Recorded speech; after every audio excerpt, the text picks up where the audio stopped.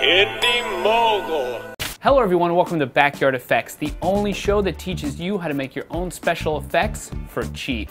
This week I'm building a really cool movie prop made famous by Taxi Driver. I am of course referring to the hidden quick draw rig. You talking to me? Huh? You talking to me?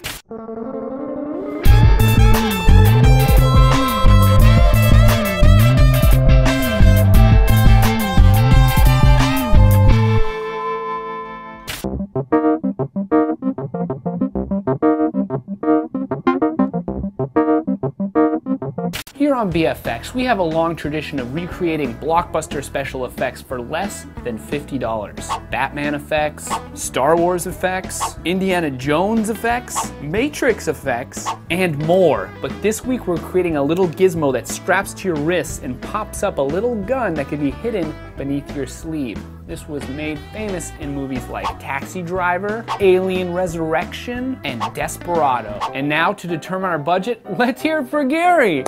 Woo!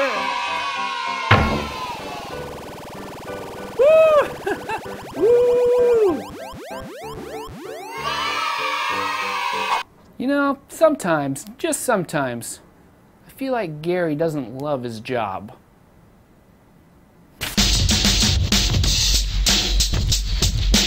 Two Velcro straps, a drawer slide, a spring, some scrap rubber mat from the lightsaber build, miscellaneous nuts and bolts, miscellaneous mending plates and L brackets, some leftover copper tubing from the Hellboy gun, an old keyring, about 2 feet of metal wire, and some scrap foam. Have you ever made a movie or a video? Yes. What was it about? Explosive clam sauce? A driver ed video. It was kind of gory. Yeah. Yeah, we used ketchup.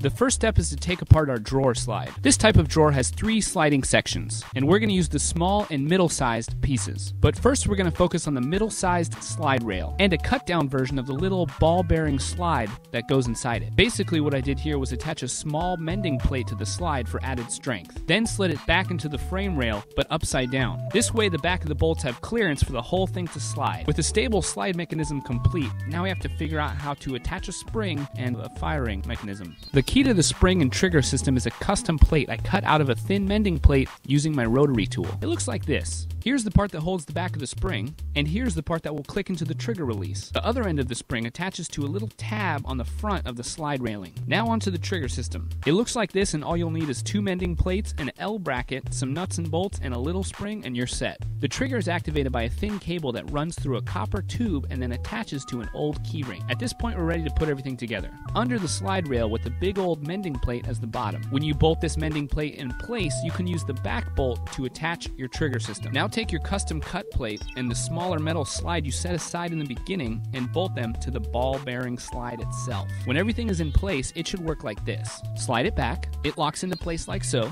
You put the ring on your finger and flick your wrist. The trigger releases, and the slide shoots out. The last step is to glue in some extra padding, add some extra grease, and of course, screw on the toy gun of your choice. Alright, so now you know how to build this awesome rig, but before you go building it or even using it, we need to talk safety. First off, this is a spring-loaded rig, so depending on how strong a spring you use, this could easily hurt yourself or someone else. Second, this rig is to be used exclusively on a closed and secured set, not out on the street. And attached to the end is for props only. Be careful!